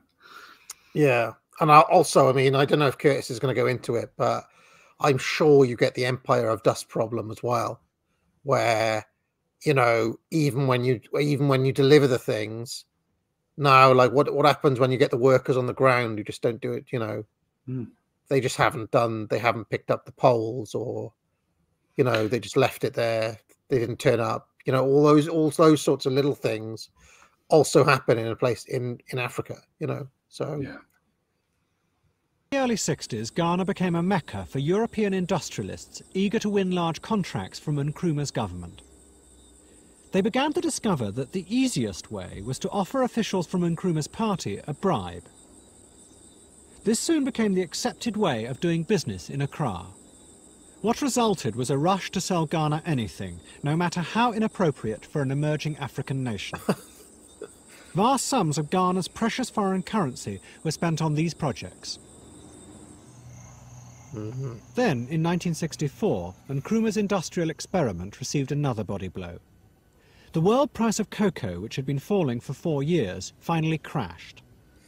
It was Ghana's main source of foreign exchange. See, there's the problem of the holdover of the British Empire there. What our fella, rather than being obsessed with this dam, should have been doing from the minute they declared independence was diversifying the economy away from cocoa as much as he could have. And as I understand it, this guy, I think actually after these events, he took on more dictatorial powers. But he was obviously, I think he was very popular. I think he had like a strong government to work with to some extent. That would give him the breathing room to plan ahead maybe 5 or 10 years. And you've got to expect commodity prices to crash. You've got that just happens, like completely out of your hands. And he just didn't. The millions of pounds needed to pay for the new factories began to dry up. Ghana, once one of the richest countries in Africa, began to slide into debt. How many times have we heard this story? Depressing. Once one of the richest countries in Africa, under the British Empire, now sliding into debt. Show me the river, take me across, and wash all my troubles away. Nkrumah was an increasingly isolated figure on the world stage. What had once been seen as visionary ideas were now perceived as dangerous megalomania. And his country was sinking ever deeper into debt. By 1965. Just wanted to point out that guy is singing what, like a kind of a bluesy or bluegrass song? I mean, that's like American, American culture seeping in. I think it may be like a Louis Armstrong song, something like that. Right. It had become very desperate. And I remember we decided to write a memorandum to Nkrumah to tell him the truth. No, it was actually Lucky Old Sun, if memory serves. Lucky Old Sun, which was originally sung by Charles Avenard. That's going on. I was pretty into music when I was younger, Horace, but I'm pretty sure it's Lucky Old Sun, yeah. Which became, what do you call that? Like blues, or what do you call that? Yeah, it was basically a folk blues standard that was sung. It became part of what they called the Great American Songbook. So it would have been sung by some of those jazz, like the jazz singers as well. And everybody would have that as part of their repertoire. If it's the song I'm thinking of, Lucky Old Sun, yeah. Did you ever play Fallout New Vegas? I did, actually. Yeah, you talk about Mr. House, don't you? Yeah. Yeah, I did play it, yeah. Well, Lucky Old Sun was the name of a mission in that. Yeah. I'm pretty sure it was written by Charles Avenard originally. Can we just have a quick toast to New Vegas? What a game! What a game! It was good. I did enjoy. I never finished it. It was one of those ones where I got so far and then something came up and I never went back to it. I probably had to get my PhD in or something. Anyone listening who likes role-playing games, that's an ace of the genre. It's terrific. Yeah, I mean that song, "Lucky Old Sun." I'm pretty sure like everybody from like Frank Sinatra and Andy Williams to like blues singers to folk guys would possibly have that as part of their set at some point in the 40s. It's a little like that Sinatra song that's in Blade Runner 2049. One for my baby, one for them. Right? It's that sort of similar style. State of affairs of the economy. I had written that the reserves were only £500,000. He looked at me and said, you didn't check the typing. You left a few zeros.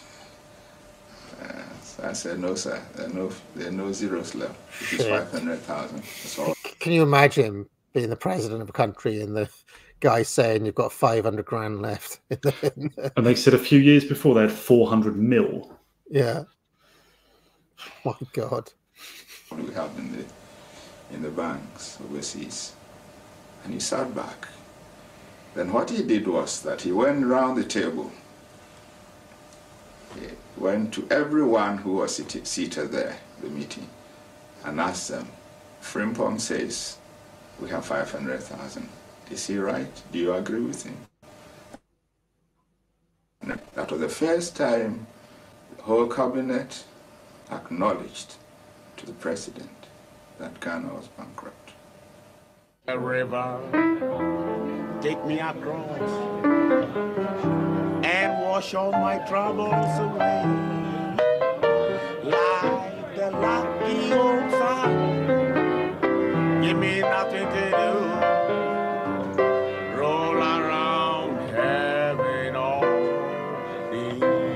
Our objective is African Union now. There is no time to waste.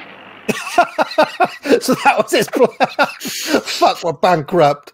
African Union, anyone? I wonder is that why Gaddafi arrived at the same position? Gaddafi didn't manage things as badly, did it? I think Libyans actually lived reasonably well. Like, it's the one sort of reasonably successful commodity state. I mean, one day I would love to look at Gaddafi's Libya on a show, because he did all sorts of weird things there, though.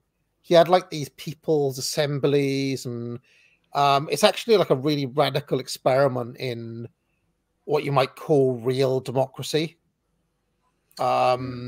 which, well, that went about as well as you can imagine. It did centralize a bit more after that, but it's an interesting, the whole Gaddafi show is an interesting thing to look at in totality. In fact, he was in power for so long, it would have to be like a 2 or 3 parter probably, but I'd love to do that one day. He's in one of these Curtis documentaries, isn't he? There's he definitely crops up. He definitely crops up a few times. Yeah, hypernormalization he's in, definitely. Yeah, exactly. Yeah, he's in that one. We must unite or we perish. I am confident that by our concerted effort and determination. Kwame Nkrumah was losing both domestically and internationally in his posture. He was practically alone in Flagstaff House. He was really a little bit paranoid. It was really awfully sad. He was even afraid to, I remember they opened their parliament one day, and Nkrumah didn't want to take the chance to drive from Flagstaff House to the parliament building. He was a prisoner in a sense. Pause one second, sorry. I just wanted to say, I'm curious about one thing, that Nkrumah's calling for this African Union now in desperation. This is what, still late 50s or early 60s, right? That's 65, 66, something like that, yeah. Right. And I wonder if he's just observing that that's what Britain under Macmillan, and then who came after Home and Wilson.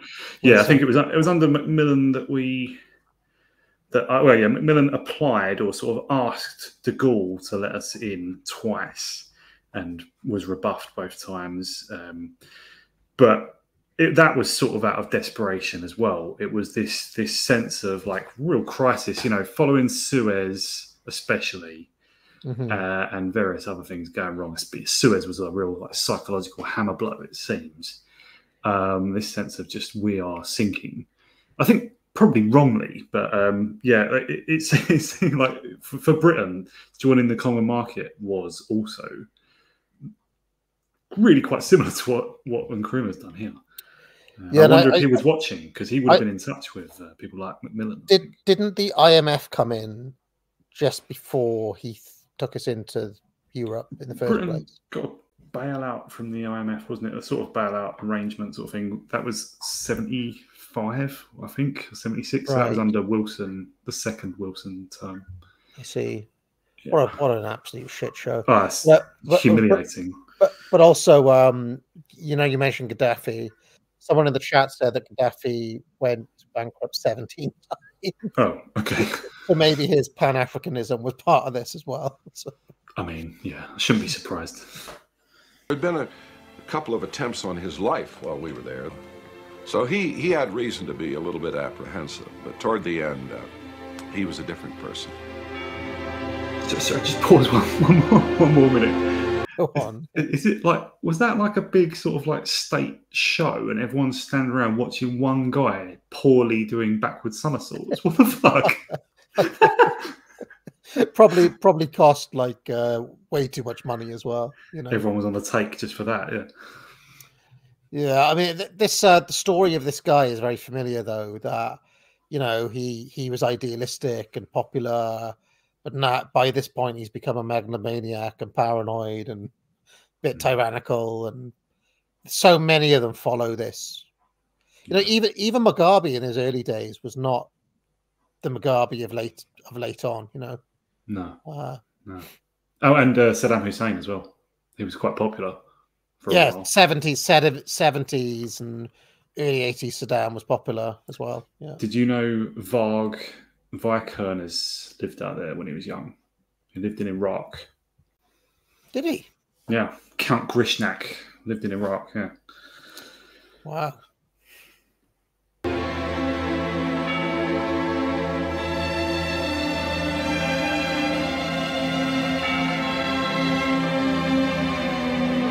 Can I just say, Horace, somebody in the chat is defending the backflips and saying, like, I bet you can't do a backflip. No, I can't. No, you're right.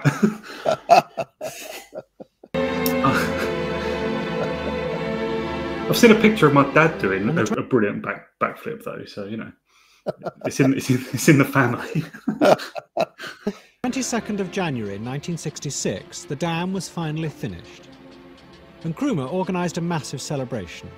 He invited the whole country to attend. The mood of the people at the celebration, the mood of the country was euphoric. There was this vast project which had come in, and they understood it will have a tremendous impact and effect on the country. I felt euphoric. I was quite enthusiastic. I thought a new dawn had come for Ghana. But then everything failed. Let's see how this goes. But all that was happening against the background of a country that already had no money, it had exchange controls, import controls. So it was just like a big emperor's new clothes. Nobody could say that Ghana was broke, but Ghana really was broke. President Eisenhower and President Kennedy were genuinely interested in this project because they saw behind the cold figures and the rigid calculations that the Volta River project was not only an economically viable project, but also an opportunity for the United States of America to make a purposeful capital investment in a developing country. You see before you, in all its majesty, strength, and power, the Akonsobo Dam, which has tamed the turbulent waters of the Volta. A lot of us, myself particularly, did not take our seats at the official seating place and watched the ceremony from further uphill. Many reasons for that. One of them was that there was talk of possible coup at the time. This is Ghana's Volta River project. That engineer, was he black then, or because he didn't ethnically? I wasn't sure where he was from. I didn't look at his name. What did his name look Ghanaian? I didn't see his name. Go Louis Casely Hayford. But if I was to guess, he doesn't look Ghanaian. Could be from America. Could be like half. Or he could be half. It could be half or something like that. But yeah, maybe. I reckon, or he's Egyptian or something like that, or Arabic or something. Louis Casely could be Hungarian, I suppose. Like Kizeli. Yeah, it's hard to say, but I couldn't help but notice that as well, because he's the only like proper engineer that we've seen so far. Did not take our seats at the official seating place, and watched the ceremony from further uphill. Many reasons for that. One of them was that there was talk of possible coup at the time. This is Ghana's Volta River project, a project that is to lead Ghana to a new, brighter, and a more prosperous future.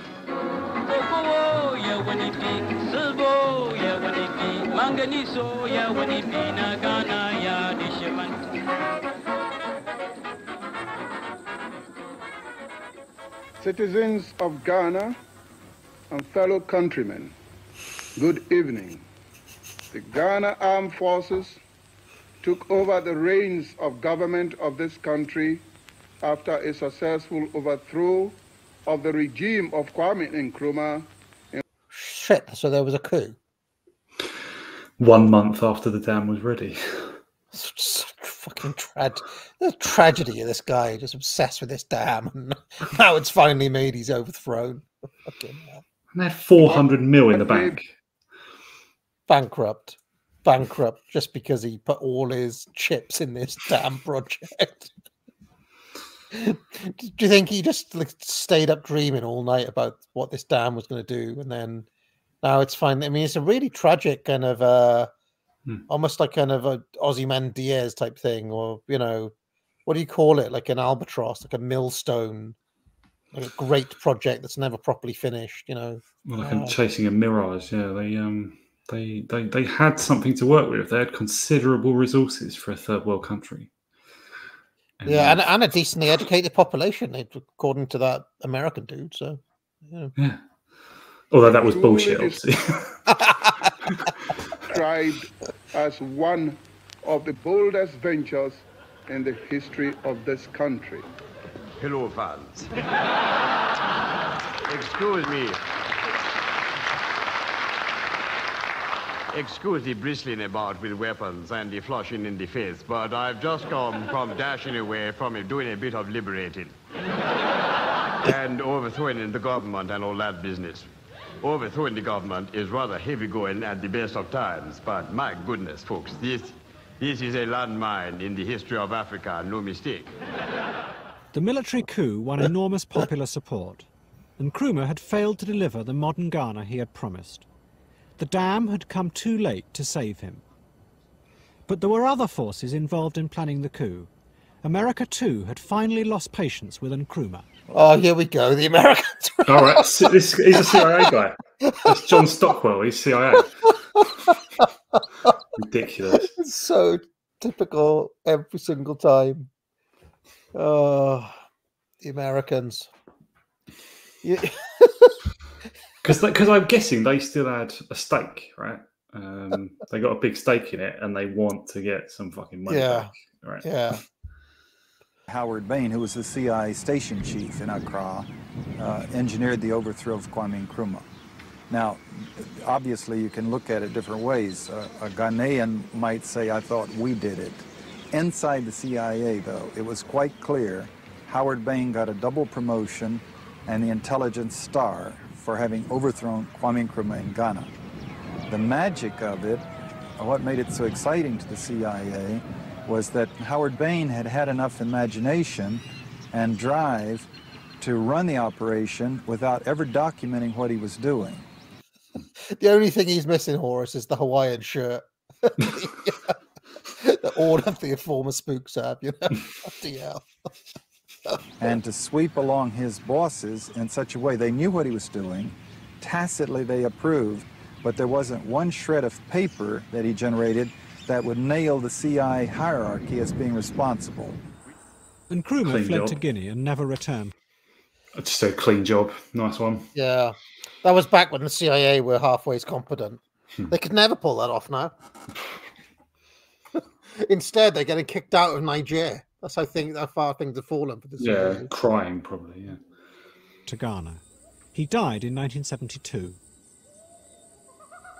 In the 1950s, in the eyes of the West, his country had been a radiant model for what Africa was to become. But by the time he fell, that image had been replaced by a picture of a continent racked by military coups and corruption.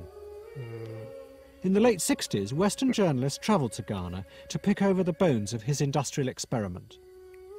Their contemptuous reports seemed to confirm to the West a new myth of Africa, a continent unable to handle the complex pressures of industrialization. Kwame Nkrumah. Well, where's the lie? I mean, he called it a myth, but as far as I can see, that is exactly what happened in country after country. With no, any exceptions? I can't think of one. Only Botswana. Right. But, I mean, the reasons for that was because they basically, I mean, I'd hate to say it, they kept white people in charge down there. They kept the expertise, right? Yeah. I mean, you know, they have a Western style system, but what they did was they didn't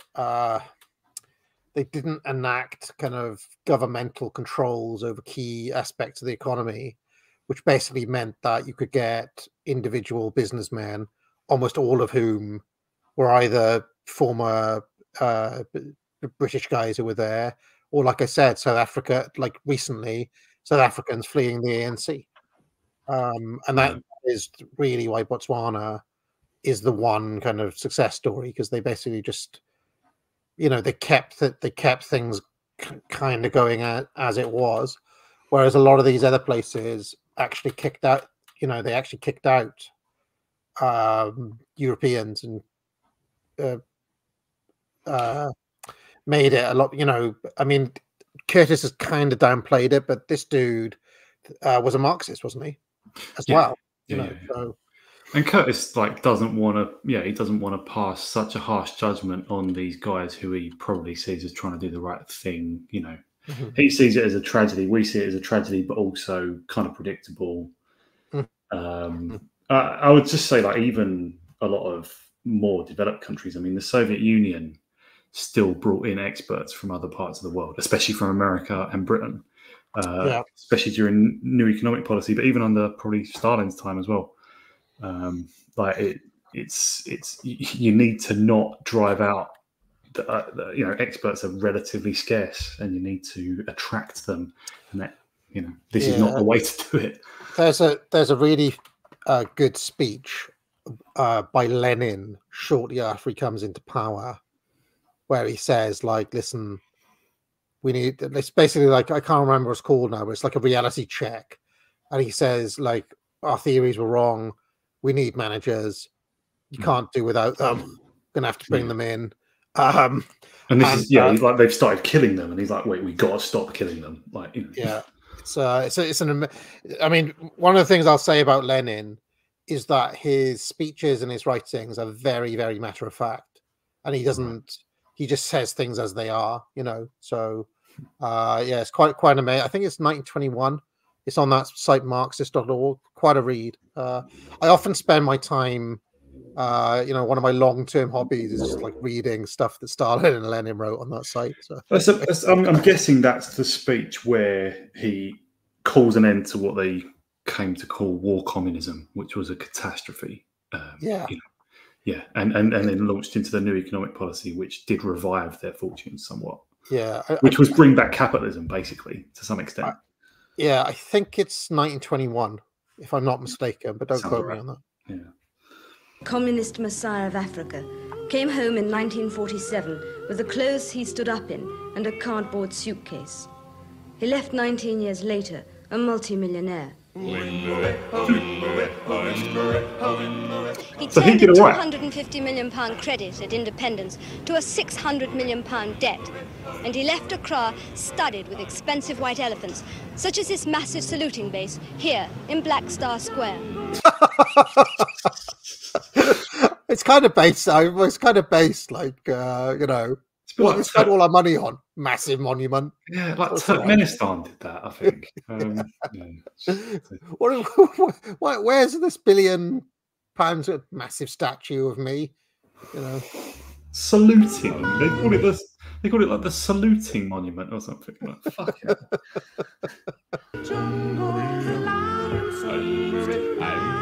Today, Black Star Square, built by Nkrumah for mass parades to demonstrate enthusiasm for his rule, remains as a bleak reminder of his conceit.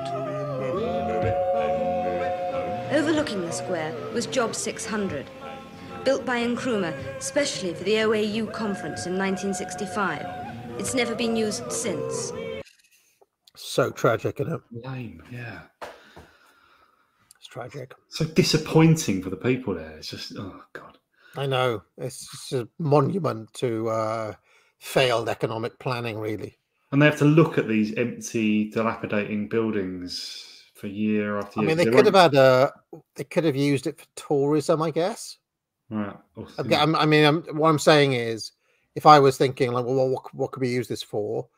Turn it into a luxury hotspot for rich, fat Western tourists. Casino or something. Yeah, there's got to be something. Casino or zoo or, I don't know, there must be safari. There must be something there, I mean, once they get into this pit of coups, I think Ghana went on to have literally like another dozen coups after that or something.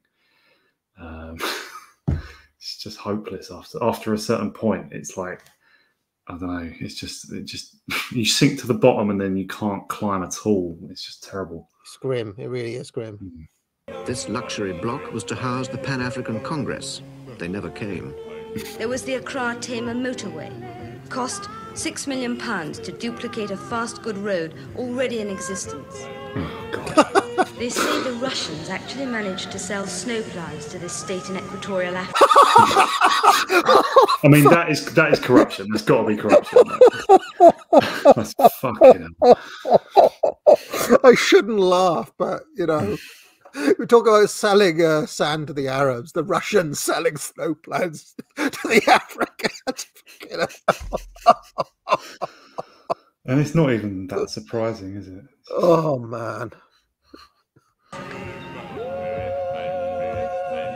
For Ghana, the years following Nkrumah's fall were ones of economic failure. The dam worked well, but the industrial world that was to have sprung up around it failed to materialise. Those Ghanaians who had been moved to make way for the dam found themselves stranded in the wreckage of Nkrumah's dream. I become quite disgusted because we are directly about 3 miles from the Volta Dam. But we don't have power. Oh. No electricity, no water. Oh, it's so fucking... It is gutting, though, isn't it? It's it's unjust. All the promises and dreams, and he's 3 miles from the dam. He doesn't even have electricity, and he's got a campfire behind him. I thought it might be one of those braziers that is it a brazier that trade union guys stand around at a strike in winter. Very Curtis Ark to this episode, by the way. The hope, but then it failed, and then he's not. But their dreams of a bright new future were dashed. So my feeling is that when we have these things, we can do so much to help the nation.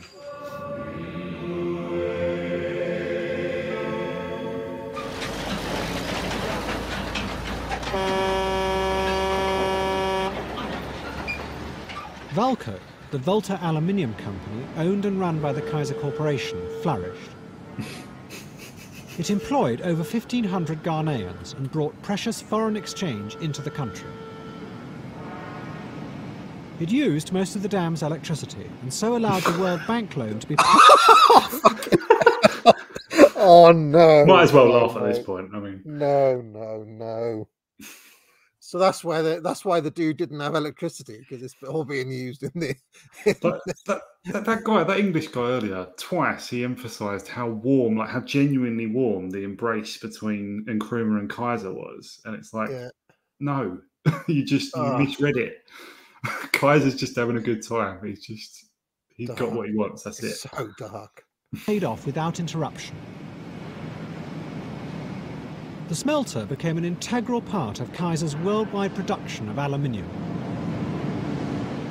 In a way, we looked at this as a gigantic dry cleaning plant. What we did was we sent alumina from the United States to the smelter. The smelter put electricity through it and took out the oxygen, and that made metal. So they were sending the aluminium from America to melt it there and then to send it back. Okay. It's just, yeah. He said something about Guinea earlier, didn't he? But that was probably just nonsense as well. In the 1970s, electricity prices soared throughout the world. Although the Ghanaians periodically renegotiated the price Kaiser paid, it remained one of the lowest rates anywhere. This caused increasing resentment. Then, in 1979, there was another military coup, the 7th since Nkrumah fell. Jesus. It was led by a flight lieutenant in the Air Force. Here we go. He was determined to put Ghana back on its feet. Lawrence Fishburne. I must share this fact with you, that Ghana has no money. We cannot build a bridge or make a road or give our people water or medicines without borrowing from other countries. We have borrowed so much that for every 100 pounds we earn by selling our cocoa and other exports, we use a sizable percentage to pay for some of our debts. We cannot continue to borrow and be in debt all the time. Is he from America? Why has he got the... Where's his accent from? And like a really English-sounding name, isn't it? Jerry Rawlings as well. Yeah, interesting. Rawlings became a popular figure, on a par with Nkrumah. His main aim was to lift the burden of debt, and one of the most obvious solutions was to get more money from the smelter. In 1983, his government put together a team. Its task was to persuade Kaiser to renegotiate the agreement signed with Nkrumah. The new government decided to take the bull by the horns and confront Kaiser directly. A number of things made them sit up and listen. I think they were aware at all times that the new government in power was quite prepared to take drastic measures, if necessary, to achieve the objective of a new agreement. Does he mean the possible use of force? Yeah. Morris? I wonder what. Yeah, Curtis doesn't seem to specify. Must have told us a bit of a joke. I recall the first day when we met, when we had a lecture from Kaiser about to compose a team. We were too many in the room, for instance. And I said, well, you choose your team, we will choose our team. We were young, green, and inexperienced. And I think they underrated us. Valco's management agreed to meet the Ghanaians, but the talks soon became bogged down in disagreement. The Ghanaian team decided to raise the stakes. Then we started to play our master plan. We decided that we were going to nationalize. We knew that we wouldn't do it, but we wanted to put it strongly and send up a paper to government for permission to do that.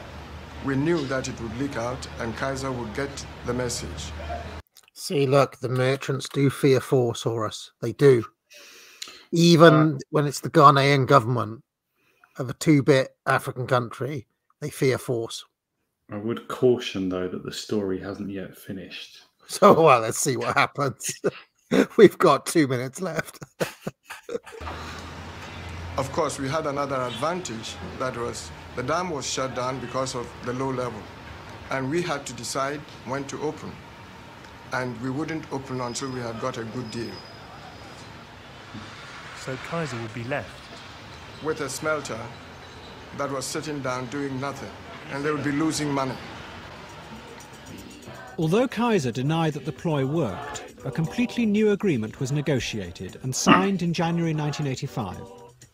As part of it, the price Kaiser paid for electricity from the dam was increased by nearly 3 times. The Ghanaian people saw it as a victory for their country. Whereas transform the country, experience has shown that it requires a good deal more than that. It requires a political environment, it requires a whole range of international understandings to make it possible to transform the potential which science presents into actual achievement. Look, Base Fishburne has pulled it off for us. Yeah, fair enough. Yeah, yeah, you were right. They these guys managed to get something out of it. Good on them. See, the fox fears the lion. And regrettably, Ghana was not able to draw upon these other elements to make its vision of science and technology in the driving seat realizable.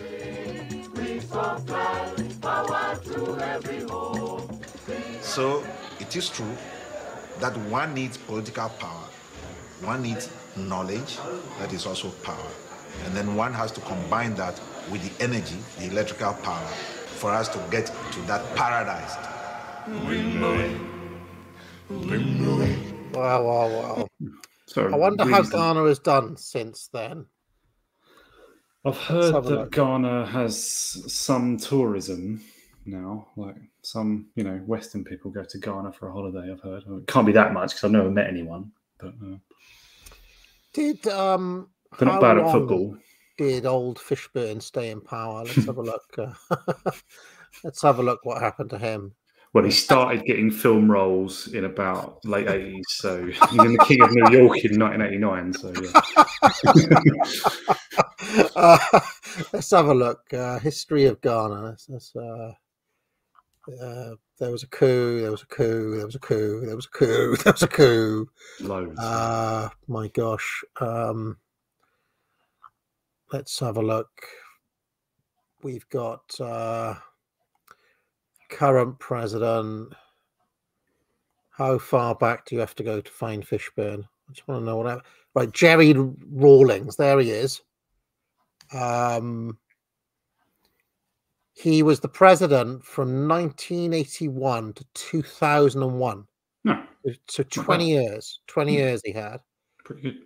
And as far as I can see, country, I think, has stayed. So whatever those guys did was successful by the looks of things, because I don't think the Rawlings, in 2019, he was paid tribute on behalf of the president and the people of Ghana. He led a delegation to the funeral of Robert Mugabe, blah, blah. So he's still respected within Ghana. And it does seem like their fortunes have, been rosier since these guys came in. So nice to see a bit of a success story. But the vague impression that it's one of the more successful places in Africa now. I don't really know, but fair play to him. It sounds like he sort of stabilized things and got something out of the investment eventually. Let's have a look at Ghana GDP per capita since. Why? What are you, The Economist? What are you doing? I'm just interested to know. Let me have a look. Ghana GDP in constant USD. Sorry about this. Just interested to know. Okay. All right. So this is constant GDP per capita from Fred of Ghana since this time. And there you can see, look, this is most of the documentary that we watched. Right. There's Rawlings comes in. Oh, well. And look, it's done all right. So he's a legend for them. Fair so play. he is literally their great man. And the lesson is fucking play hard, right? Use what you got, hold them to ransom if you have to. Yeah, use force, nationalize your industry if you must, if you've got your country riddled with American business interests. It seems like Nkrumah was someone with, a vision, but not enough wisdom. And yeah, I mean, his answer to that question on corruption was very poor. oh, you need to educate people, and you know, that's not the answer at all. I mean, that's what people, you know, if you point out like terrible crimes and like Islamic fundamentalism in Britain, they say, well, yeah, we're going to educate them though. That's how we're going to integrate. It's like, yes, it's Sadiq's answer to knife crime. We need to build more youth clubs. Right. Ping pong tables. Yeah. Do you know the most amazing thing about Sadiq Khan is that when there was that murder spree in London, you know, do you remember when there was record murders in London a few years back? He went to Chicago to learn how to deal with this. He went to Chicago. What? Sadiq Khan went to Chicago to learn about how to tackle crime. To learn how to make it worse. Nice one, Sadiq. No, i.e., what has Chicago done to curb their, you know, their soaring crime rate? Oh, I mean, yeah, and then he came back and said, "Oh, what we need is an awareness campaign and to build more youth clubs." It's absurd. Brilliant, absurd. Brilliant. I used to go to a youth club and play ping pong, but I wasn't like expelled or anything, or you know, I wasn't, you know, I hadn't, you know, it didn't keep me away from knife crime. I wasn't going to get into that anyway. No. So yeah, that's the story. Just a couple of super chats. Real Goat says, so much for stolen resources from Africa. I mean, yeah. The NREAB says, in 1958, China introduced the Great Leap Forward. But 2,000 miles away, Little Richard topped the charts with Good Golly Miss Molly. Meanwhile, in the UK, Preston Bypass was opened by Harold Macmillan. Nice. I remember watching Little Richard. You know, like that at the time would have seemed almost satanic music to some people, right? That was like raunchy and like, well, he was kind of queer as well, wasn't he? But like it was, you know, just you see, yeah. What's that other song he's got? It's like it is really suggestive. It's funny. Like, yes, Tutti Frutti. That's it. It's very suggestive. Yeah. Anyway. That wasn't really the point of the super chat, was it? Tony says the Volta Dam project does remind me of today's Grand Ethiopian Renaissance Dam being built on the Blue Nile. Also, I know what tropical modernist architecture was popular in Ghana under Nkrumah. So there we go. That was another super chat from Coney, and that was it. That was it for super chat. So sorry from Coney. Coney current year. That's the super chat. So not from Joseph Coney of Coney 2012. Well, that is indeed the reference. His avatar is Joseph Coney. Kudos. So that is Coney 2012, the very same. Like an Our Generation meme, you know, reference. All right, Horus, where can people find you? Where's the best place? Yeah, I'd love people to go visit my Substack. eternalhorus.substack.com. That is where I am doing the business. And yeah, I'm on Twitter, but you know, lower quality stuff on there. But yeah. It's at Infinite Horus on Twitter. I intend to post more serious stuff on there, but my creative mind is working better than it's been in years, so I'm just putting all my effort into these essays I'm writing. And if I sort of get a good body of, well, I'm doing a whole series of essays on there, and once I'm sort of pleased with that, then I'll probably post more stuff on Twitter to do with that material to draw people in. But yeah, just go straight to Substack, please, people. eternalhorus.substack.com. Great. Do buy my courses as well.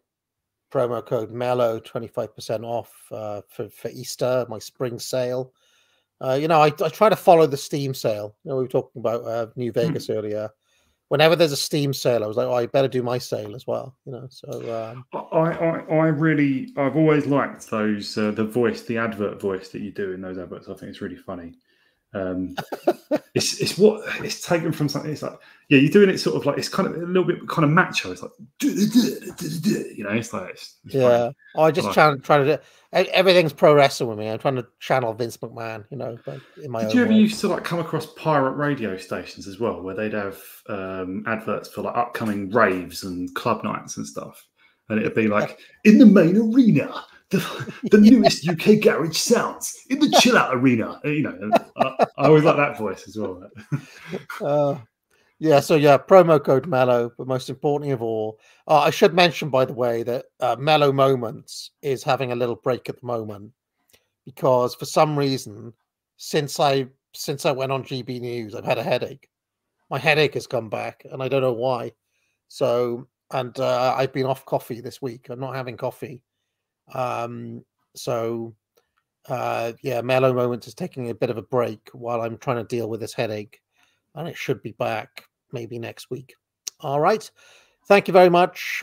I'll see you on Monday for Cigar Stream. Now get out, everybody. Thanks a lot for coming on, Horace. Thank you. What goes on in this town is none of your business. As long as I'm living here, it is. Then maybe you shouldn't be living here! Well, that's easily fixed.